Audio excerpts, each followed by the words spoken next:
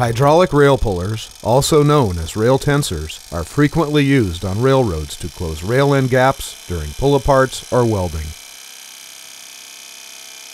The Interpack Rail Puller is a 120-ton rail tensor with hydraulic intensifier unit designed to pull the rail for pull-aparts, welding, and de-stressing. It is equipped with a retractable spreader beam, 2 control valve levers, and 2 control valve knobs. This video contains important information on the correct installation, operation, and maintenance of the Interpack Rail Puller. All persons involved in the operation and maintenance of this equipment must be thoroughly familiar with the contents of this video. This rail puller is the latest model. Older models that are still used in the field may require maintenance not shown in this video. Be aware of the model you are using and maintain the rail puller according to its specifications. Always follow proper safety procedures and take precautions when working with hydraulic rail pullers. Do not stand near either end of a rail puller when in operation. Only the operator will be near the rail puller when making the pull. Only employees completing the task will be near the rail puller when in use. Ensure safety appliances are in use, in good working condition, and are functioning properly. After use, lift rail puller straight up and do not place feet where they will be caught between the rail puller and rail or ties. Use of a tag line is required. Always wear proper PPE and protective clothing during operation of this system. Never exceed the rated 2000 psi input pressure. Always inspect before each use of all system parts for wear, distortion, cracks, or improper fit. Never use a rail puller that is leaking oil. Replace the leaking component before use. Always be aware of pulling force and system pressure during the pull by monitoring the integrated tonnage pressure gauge while operating the system. Reapply dust caps to quick couplers when not in use. Relieve any trapped pressure from the rail puller by shifting the control valves with the PTO off before connecting or disconnecting PTO lines. Warning: never disassemble any hydraulic connections on the rail puller to release trapped pressure. See the troubleshooting guide for correct procedure to release trapped pressure in the rail puller hydraulic circuit. Follow these rules when operating a hydraulic rail puller. Inspect all equipment and ensure it is free of defects and in proper working condition before each use.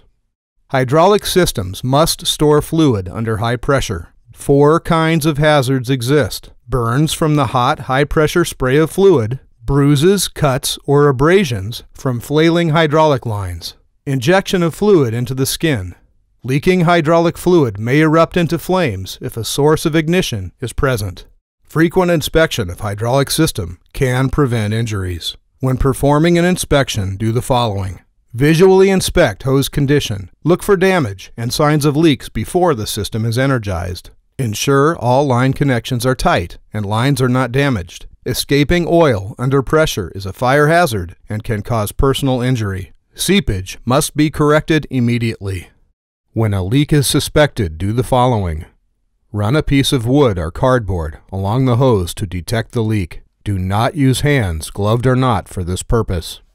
Keep all contaminants from hydraulic oil and replace filters periodically. Safe hydraulic system performance requires general maintenance. Pressure relief valves incorporated into the hydraulic system will avoid pressure buildups during use. Do not remove pressure relief valves, and only authorized personnel are allowed to adjust the pressure relief valves. To prevent ruptures, do not incorporate a low-pressure component, coupler, hose, or fitting on a high-pressure system. Hydraulic system must be checked and maintained to ensure proper flow and pressure. Systems should be checked annually when tools are not performing properly or when any part of the hydraulic system has been repaired. Gallons per minute hydraulic flow requirements vary based on type, model, and age of the tool. Refer to the manufacturer's operator manual for pressure and GPM requirements for each specific tool. Do not operate tools at flow rates outside the manufacturer's specifications. Generally, all rail pullers require 5 GPM to operate properly. A rail puller is used to pull rail together during pull-aparts, service failures, or while installing thermite welds. Review and be familiar with the manufacturer's operating and maintenance instructions before operating equipment. If manuals are not available, contact your supervisor to obtain a copy. Inspect the rail puller, including connections, fittings, and hoses for hydraulic leaks, damage, or other visible defects. Anytime a rail puller is used, caution must be taken, and only authorized personnel are permitted to operate equipment. All other individuals must not be near the rail puller when in operation. Do not place feet between rail and rail puller connecting rods when rail puller is under pressure. Follow these procedures when using a rail puller. Low joints must be raised and ties tamped before setting rail puller on the rail. Remove by grinding any raised lettering on the rail where clamping jaws contact the rail. Remove dirt or grease from this area using a wire brush or torch if necessary. Clean and inspect the clamping jaws for conditions that could reduce gripping. Pre-align rail ends to be thermite welded to an approximate crown before pulling the rail. Alignment plates must be used for aligning rail. Remove enough rail anchors or clips to allow the rail to move the required distance to complete the pull. Removing rail anchors or clips allows the rail to move freely and not overexert the rail puller. If the desired pull cannot be achieved, release the rail puller, remove additional rail anchors or clips, and pull again. Do not strike any portion of the rail puller or track structure while rail puller is under load, including removing or applying rail anchors or clips. Striking the rail puller or track structure may cause the rail puller to slip. Ensure mechanical lockdown device is installed in proper working condition and in use. Let's begin with what is required for a daily visual inspection and then go into some detail regarding annual maintenance requirements. First, lift the puller from your truck. Follow all safety rules for working with trucks and equipment. Always use a tag line when removing or placing rail pullers to and from your truck. Certain daily tasks must be completed before using the rail puller. These tasks include: inspect and clean the clamping jaws with a wire brush. Assure that the jaws are installed with the arrow pointing in the direction of the pull. Lubricate swing arms and jaw pockets with lubricating spray. Inspect the mechanical lockdown device to ensure it is intact and functioning properly. If mechanical lockdown device is not intact with all required parts, rail puller must be tagged and removed from service until repaired. Check for any indication of hydraulic fluid leaks in hoses, fittings, and cylinders. Inspect the height blocks before each use. Next, let's talk about the annual maintenance requirements and show the key steps in the process. We will clean and re-grease all pivot points. Lubricate the speed valve and lock valve. Clean all exterior surfaces of the puller. Inspect or replace the rail puller jaws. Inspect all fittings and hoses and replace any worn or damaged decals. The tools and material you will need for the inspection are a cotter pin removal tool, brake cleaner, anti-seize lubricant, lightweight lubricating oil, cribbing blocks or railroad ties to place the puller on, a lining bar, standard mechanics tools such as socket wrenches, locking pliers, and Allen wrenches, a 4-inch wire wheel, flapper disc, wire brush, or emery cloth. Let's get started. Place the puller on blocking to gain access to the lower portion of the swing arms for disassembly. Be sure the puller is secure, stable, and safe. You can use cribbing blocks or railroad ties for this. Power wash or wipe all rail puller surfaces clean. Perform a general overview inspection of the puller assembly to ensure that all of the hardware and components are securely fastened. Inspect hydraulic hoses for damage or excessive wear. If noted, they should be replaced immediately. Remove the cotter pin, securing the clevis pin if provided. Remove the bolt and washer plate from the bracket securing the swing arm. Remove the clevis rod. Carefully move the tie rod away from the swing arm.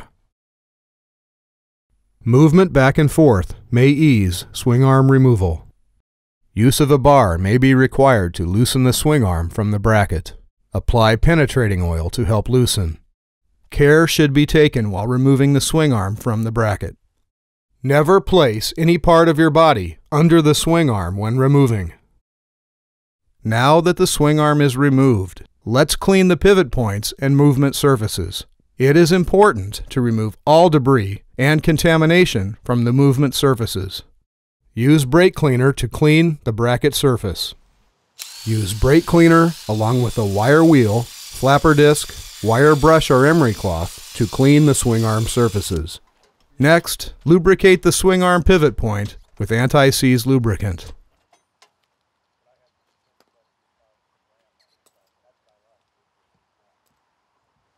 Use brake cleaner along with a wire wheel or wire brush to clean the clevis rod surfaces.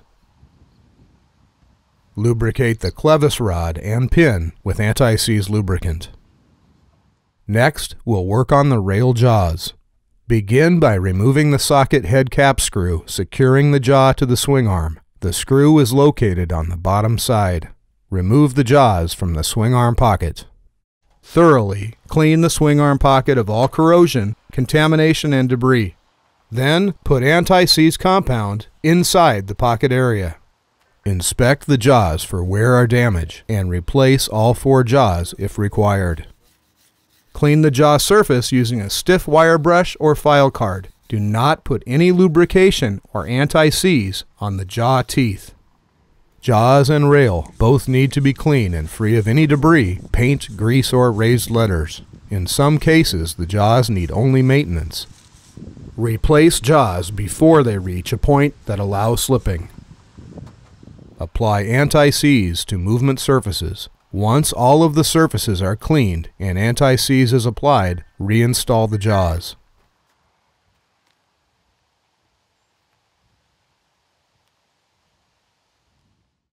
When raised letters or numbers on the rail cannot be avoided, grind those areas so the jaws make full contact with the web of the rail. Conditions like these may cause the rail puller to slip. Now, let's take a look at the intensifier unit and ensure its maintenance and operability. Clean all intensifier surfaces. Lubricate the lock valve and the speed valve. Replace any missing or damaged decals.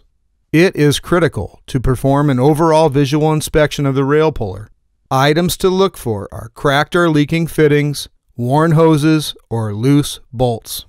Let's talk about the main parts and components of the Enerpac puller. They are the control panel of the intensifier unit, the beam, lifting hook, beam lock pin, brackets, jaws, tie rod, pull cylinder, swing arms, and the safety springs with latch bars. On the control panel are the beam control lever, the pull control lever, lock pins, speed control valve, pull lock valve, pull tonnage gauge, PTO pressure connection, and the PTO tank connection. Rail must be as clean as possible. Do not place the unit in a position where the jaws contact raised letters, placards, grease, glue, or ice. Grind raised letters if necessary. Center the jaws in the web. Pull all spikes and remove all anchors that may come in contact with the rail puller during operation. The puller should be stored and transported with the puller in the open position, with the pull cylinders fully extended and carrying beam fully retracted. This allows the puller to be hoisted directly off the truck and over the ball of the rail at the next weld without adjustment. When lowering the puller on the rail, center the red arrow locator over the rail gap for optimum positioning. To connect truck PTO lines, first remove the dust caps. To prevent contamination, ensure the couplers are free of debris before coupling together. Connect the hoses to the couplers and turn collars to secure. Turning the collars will prevent accidental disconnection while in use. PTO should be set to 5 GPMs. Now that the puller is in position on the rail, take the following steps to operate the puller. To clamp the rail web, shift the beam control valve to the extend position. Turn the speed control valve clockwise until the beam extends to close and set the swing arms. After the swing arms are closed, reopen the control valve by turning counterclockwise. Close the load lock valve by turning the knob clockwise. Note: when levers are not in use, replace lock pins to prevent movement. Latch all 4 swing arms on the brake unit mechanical lockdown device before pulling. Brake handles should be locked in leaf spring. If not already removed, remove the beam lock pin from the light end. Shift the beam control lever to the retract position and turn the speed control valve clockwise until the beam begins to retract. When the beam travel stops, shift the beam control lever back to the center position and reopen the speed control valve by turning counterclockwise. Lift the beam to the upright position and lock the beam in the upright position by replacing the beam pivot lock pin in the pivot lock hole located on the control panel end. To close the gap, shift the pull control valve to the pull position and begin turning the speed control valve clockwise until the rail puller begins closing the gap. Monitor the tonnage gauge for pull force. Continuing to turn the speed control clockwise increases the speed and force of the pull. Turn the speed control valve counterclockwise to slow down the pull for measuring and controlling the gap in the final stages of the pull. When the correct gap is obtained, place the pull control lever back to the center position and turn the speed control valve counterclockwise. Do not strike any portion of the rail puller or rail while the rail puller is under load. Do not remove or apply rail anchors while the rail puller is under load. Only the operator should stand alongside the rail puller when operating. Only employees essential to the work being performed are allowed near the rail puller when in operation. Proceed with the required rail welding or rail maintenance application. If the procedures listed do not fix the problem, the equipment will require service. Contact the track welding manager or work equipment manager. Rail puller fails to operate. Check pressure and tank connections for PTO. Ensure PTO is turned on. Check PTO for required pressure, 2000 psi and flow of 5 GPM minimum. Check cylinder hose connections and check for external leaks. Rail puller operates but fails to build full tonnage. Check for required pressure, 2000 psi and flow of 5 GPM. Check cylinder hose connections. Check for external leaks. Check for faulty pressure gauge. Unable to connect or disconnect PTO lines. Trapped hydraulic pressure in the rail puller hydraulic circuit. Rail puller hydraulically locked on the rail. Follow these steps. Make sure the PTO is off. Remove the lock pins. Shift the control levers through all positions. Open the speed control valve all the way, turning the knob counterclockwise. Open the release screw valve on the back of the intensifier manifold by turning counterclockwise 1 to 1.5 turns using pliers and a rag to protect you from oil spray. Wear a plastic full-face shield and goggles when doing this. Shift the control lever through all positions to release remaining trapped pressure. Congratulations! You have watched the Enerpac Hydraulic Rail Puller Operation and Maintenance video and should now have the knowledge to safely and effectively use rail pullers as part of your job assignment. You have learned about daily inspection and maintenance, annual maintenance, and how to properly operate the Enerpac Rail Puller. Remember to contact your supervisor if you have any questions prior to operating the Enerpac Rail Puller. Have a safe day, and remember, safety is my responsibility.